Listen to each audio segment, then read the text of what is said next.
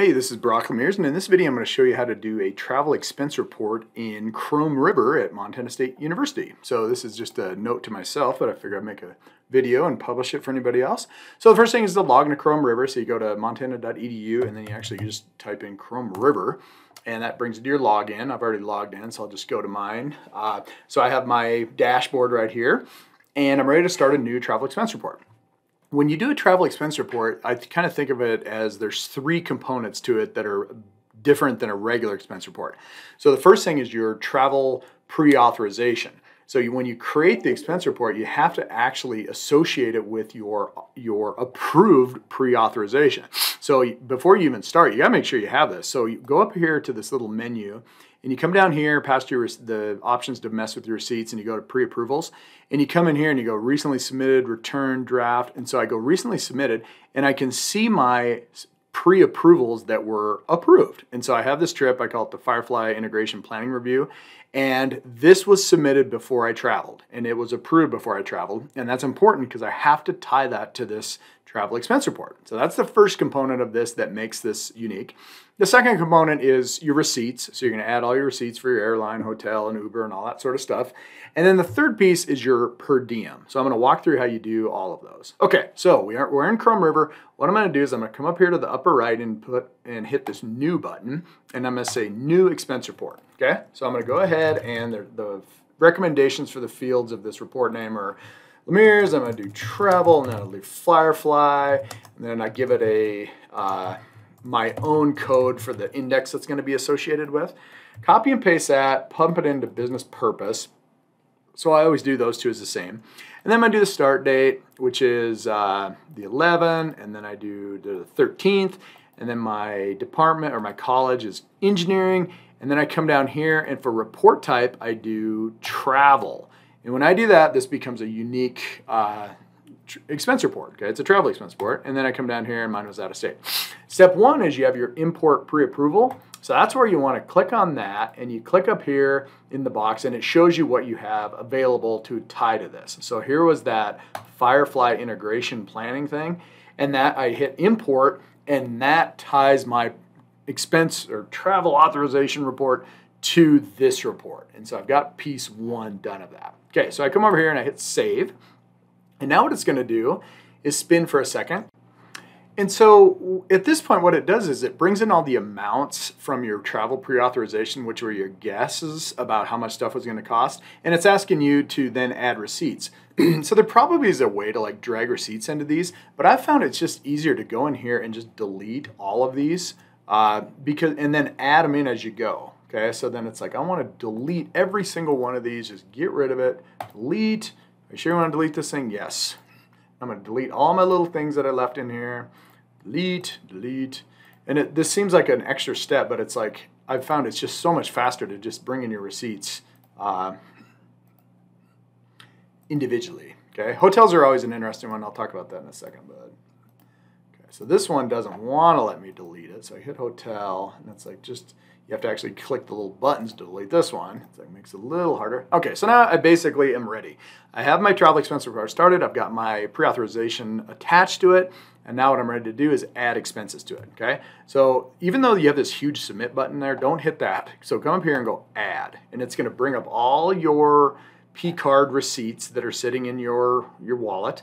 And for mine, what I've already done is I have each of these P-card charges associated with the receipt. So I took all my receipts. I had 9 receipts for this that I had PDFs for the trip, and I emailed them to Chrome River, and then they all came in. I dragged and dropped them onto all of the P-card charges so that you see P-card plus receipt. So then they're all the receipts associated with the charge, and you can treat it as one item. Okay, so now I'm going to go down and I'm going to add which ones I want to add to the report. So I come down here and I got my airline, and I got Uber, Wi-Fi, and then I go, this one is hotel, and then parking. Okay, so I should have 9 receipts. 1, 2, 3, 4, 5, 6, 7, 8, 9. Okay, so I got my 9. Well, there's 9 right there. So I hit add, and it's going to go through each and every one of them and ask stuff about it. So you come in here, the first one it noticed it was United, so it knew it was airline. So I go ahead and tell it economy. You can only ever fly economy. Give it the index you want. So I'm going to assign it to this particular grant that I have and save it. Okay. All right. Next receipt. We got Uber. It recognized it was a taxi, so it wants something specific for this type of receipt. It wants the amount that you tipped. So luckily on Uber receipts, if you use the last receipt after you tipped, it has the tip listed right on it. And so $5. So I think what they're trying to do is they're trying to make sure you don't tip too much. You're only supposed to tip, I think, 15%. I mean, it's embarrassing to tip 15% on a really low Uber ride, so I always try to stay above 5. I'm not sure if I'll lose my job over that, but whatever. So then I go ahead and hit save. I guess I'd rather just pay the difference. So if I had to pay MSU $2, I'll just do that later, as opposed to the humiliation of tipping, 30 cents on a Uber ride. So I come over here, taxi, I give the tip again, boom, boom, boom. Cranking through another Uber. Notice this one, the first page doesn't show the tip, so I come down here to the image gallery, click on the next one that does show me the tip, which is the second page. I do that, boom, boom.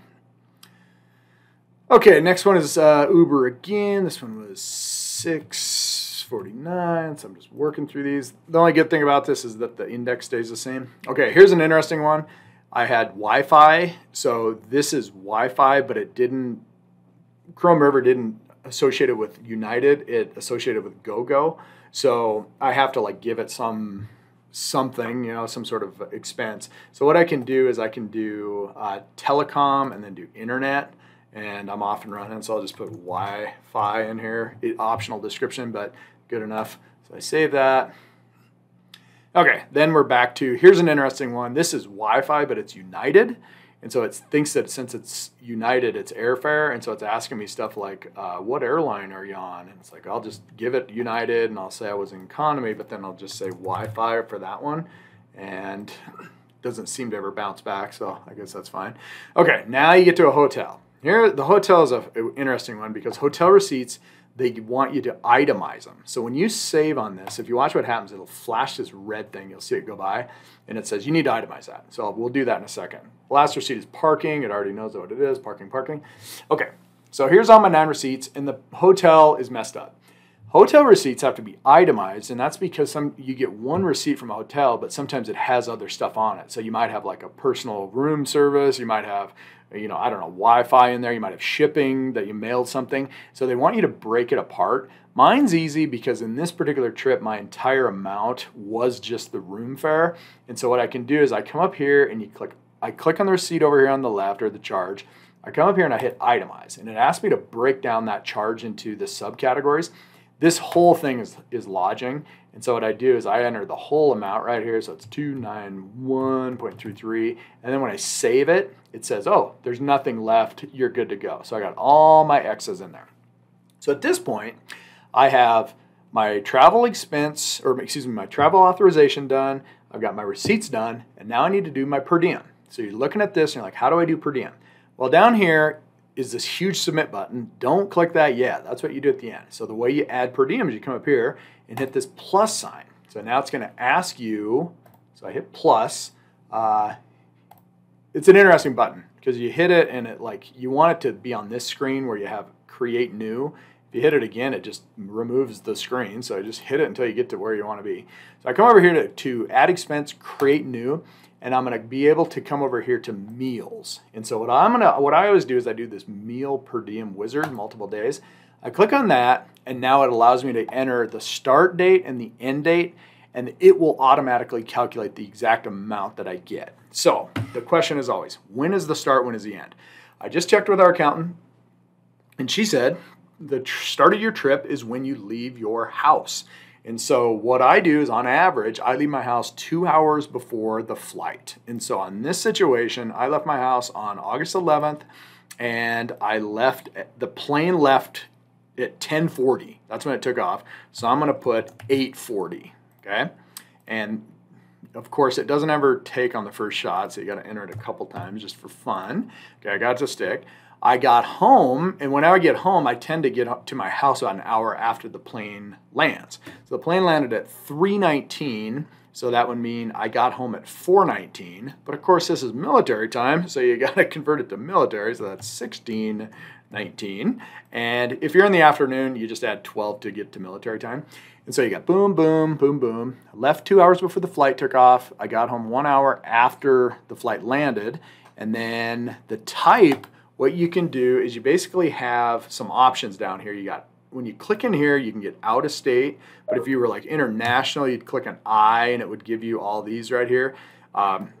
This one, sometimes it doesn't click, it doesn't give you any options, so you click in there. So you can hit O is kind of a trick that I've learned. So hit O and it'll bring up this out of state, or hit I and it'll give you the menu, but I'm gonna put out of state over there. And then down here, you'll do again, out of state overnight, and then you're ready. So then if I go add entries, what it does is it calculates how much I got for my first day, second day, and third day based on the times. And I go ahead and say thank you, and I add to report, and it sprinkles those in to my expense report. So now I've got my 9 receipts and I've got my 3 days of per diem, but it actually sticks them in like when you were traveling in the dates. So it doesn't come in as one thing. It comes in as like sprinkled in there. And I have now done all 3 parts of the travel expense. I associated with my pre-authorization. I entered my 9 receipts and I went through and associated them with the type of receipts they were, the type of charges. I had to itemize that hotel. And then I added in my per diem, and now I'm ready to hit submit. And it's going to say, all right, here's your full report. Your entire expense report was $986, okay, $986.25. They are going to pay me $114 for my per diem some point in the future, and then they will, $872 is actually P-card charges that I told them what it was. So now I'm ready. I certify, I hit submit, and I have now proof of travel. Without receipt, proof of travel. So then it asks you your proof of travel. I've never understood what this one was, but I'm just going to say, I confirm I traveled. Okay, so then I'm going to say submit, and who knows if that works. I do this every time, and it seems to work. No one ever asked me any questions. So boom, that is it. I just did a travel expense report. Okay, so one last thing I want to mention. That expense report was for me. Okay, but I traveled with a student. So here's what I've been doing, and I don't know if this is right or not, but if I come into my e-wallet, I have 2 P-card charges and 2 receipts that are associated with a graduate student that I traveled with. So one was hotel and one was airline. What I do is graduate students now in 2021, they do their travel pre-authorization in Chrome River. So all graduate students have an account in Chrome River, and they actually go in and do a pre-authorization. Then they do a travel expense report, but all they do is associate with the travel expense authorization, pre-travel authorization, and then they add their per diem. But then there's this weird thing where the receipts are on my side, not the student side. So what I end up doing is I just create a new travel expense report here, and it's not even a travel expense report. It's really, I just submit an expense report so that my accountant gets the P-card charges. And then what's been happening is the accountant actually takes the receipts from me and the per diem request and travel pre-authorization from the graduate student. They merge them together at their end, and then they submit it. So that's how I've been handling the grad student receipts. Maybe that'll change in the future, but as of August 2021, that's what's been working. Okay, that's all I got. Good luck.